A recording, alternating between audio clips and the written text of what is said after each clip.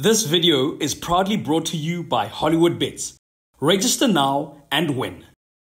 So the Springboks beat Wales. The scoreline was showed was convincing. Yes, it was the first game. Not at halftime. Cailyn was very worried. Well, the scoreline at the end of the game was convincing. I was on another group with it was on my basketball group, and part of that group is two very serious Afrikaans men who were using language that only Afrikaans use. It would melt your ears, bro. Bro, the love for the referee was high yesterday. Very high. Very high. Very high. Look, you could tell like it's obviously not your first choice team. You could tell they were trying out some guys. You could tell, Makazole Mapimpi, abrasive tries, lekker, good job. He's got a terrible dive. Hey, Direx, bro, can you please dive properly when you score? That man was diving like the cops were chasing him. Yeah. Okay. And then Cailyn's still even doing the action. As if guys, you guys are trying to get me killed. Cancelled.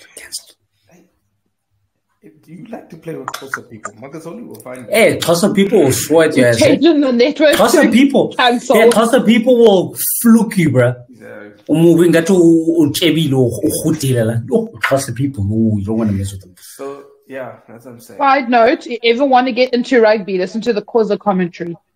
Oh, they get you hyped. No, they get you in it, even though you don't, and you just have to understand like a little bit of Xhosa, and you get most of it. They speak really quickly. You could tell like it was obviously far from perfect. I was quite harsh and critical of a lot of people, particularly our 10. My word. Well done, Jordan. You'll get better, bro. You'll get better. Yeah. In hindsight now, when I look back and I think about it, I'm like, actually, he needs another opportunity. Yeah, no. Hey, man, it's the first game. He tried too hard. Tried to force a lot of things. He was so flat. There was no control for about 15 minutes. And then I felt like when Sasha... I'm sorry. What? The beginning of that damn game was who can collect how many yellow cards. That game was that referee was looking for every reason. Him and his TMO were very enthusiastic in punishing people, man. But I feel like that's also Northern Hemisphere. Listen, yeah, pedantic. I feel like that game brought out a lot of emotions. The first yellow card, okay. I watched it as well. The first yellow card you got to give because it's a try scoring opportunity. He was offside, right? Yeah. The second and then penalty try. Yeah, it should have been a penalty try. Didn't give it. He called a penalty, which I thought was weird. Because it's like you're in a position to score. It's a penalty try, but okay, whatever. Then the second one, I was like, okay. We were all over the place with that one. Is it a yellow? The second Welsh one. Okay. Second Welsh one. Because Fassi, you've got to give that a yellow card, I'm afraid. Yeah, it's a bit reckless. He was reckless. But I've realized it's a habit of his in general. So you'll have to alter it. If you go back through his games in the domestic competitions, he kicks out a lot. He just does it. It's a habit, which is something he's got to kick like he kicked other things. And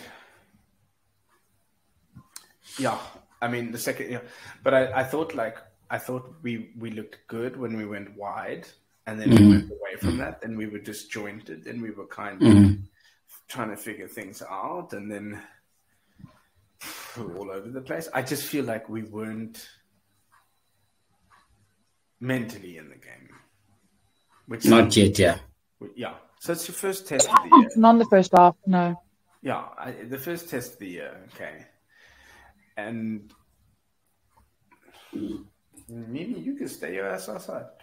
And I just felt like, okay, like the game was just, it was just not going anywhere. Stop and start, and then Sasha came on, and then like he nails the kick. Right? Like Afghanistan. We do score straight away in the second half. Then he nails the kick. He comes on, he nails the kick. Because I just feel like Jordan Hendrickson just didn't have a good game, man. That's just no respect to the kid's ability and all of that. Mm-hmm. He'll be fine. He'll be fine. He'll be all right. He'll be all right at the Lions, and he'll never get another shot. At the Sharks. Oh, is he going to the Sharks now? You remember he's coming down to Durban next season. Who's not going to Durban? Not you and Cailyn. So, yeah, man. I don't know how you guys felt, but I felt like. Yeah, no. Look, you see, my expectation level is now super high when it comes to the Springboks. But how did you guys feel about it? I'll start by saying I told you so. I was expecting the first half to be disjointed because A, it's the first test match of the season, and B, it was a very experimental side. I'm gonna go find the messages where you told me. So anyway, yeah. Our forward pack was what kept us balanced because it was more or less the World Cup final starting pack. It was expected. Look, I might have thought Wales might upset us because what happens is Wales is the one team we always play outside the test window. And in every game that we've played them outside the test window since Nick Mallet, 99, they've beaten us. They always seem to catch us out.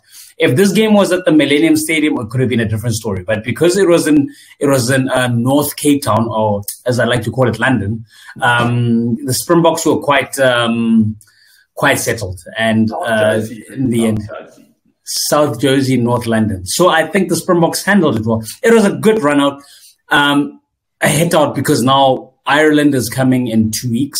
I think it was very smart that we had this test match. It was forced, and we're going to have some kind of rhythm going into the first test of the unofficial World Championship against Ireland that concludes in Durban after beginning in Tshwane.